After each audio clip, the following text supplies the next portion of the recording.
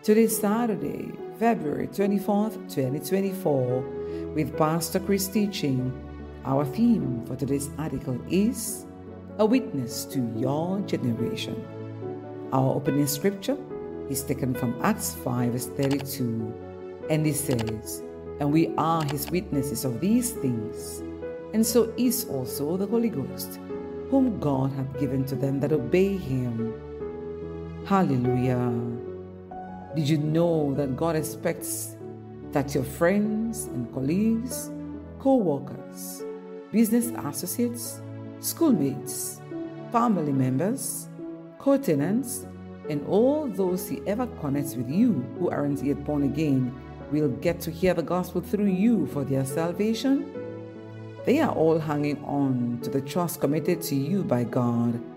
He holds you responsible as their witness. Wow. You are the witness to your generation. Therefore, be committed to bringing salvation to those in your world. That's where your fulfillment in life lies.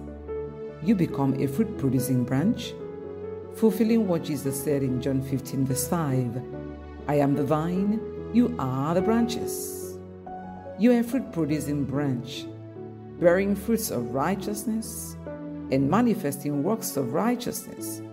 You carry the seeds of the kingdom of God inside you. That's your number one ministry in life.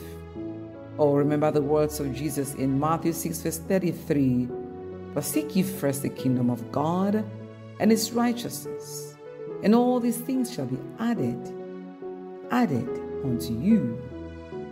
Praise God. Pastor says to make the expansion of his kingdom in the earth your priority, and his glory will be manifested in and through you. You have to come to the realization that the gospel, the same message that saved your life, has been committed to your trust. Hallelujah. Paul knew it. Yes, Paul knew it. Do you know it? Hence, he declared in 1 Timothy 1 verse 11, "According to the glorious gospel of the blessed God, which was committed to my trust." Wow. So Pastor goes on to say now in conclusion, take personal responsibility for the gospel, and you will live an absolutely fulfilling and impactful life. Praise God. Thank you, Lord, for your word to us today and for Pastor Chris. All right, let's take a prayer now, meaning every word from the bottom of our hearts. Please say after me, "Father, thank you for the blessing of being counted faithful to be a minister of reconciliation. Thank you for your glorious gospel, which has been committed to my trust.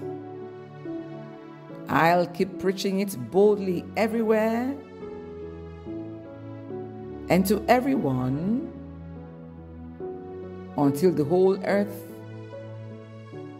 is filled with the knowledge of your glory and your salvation and righteousness.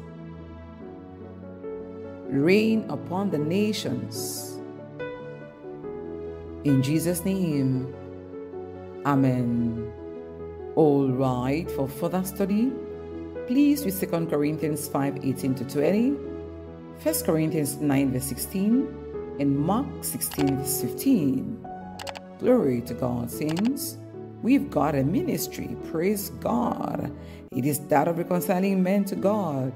So Pastor said to us, take personal responsibility for the gospel, and you live an absolutely fulfilling and impactful life. Yes, that's our number one business. Let's keep at it, bearing fruits and much fruits. Blessed be God. All right, for further details, please contact us via any of our social media handles or visit any Christ Embassy Church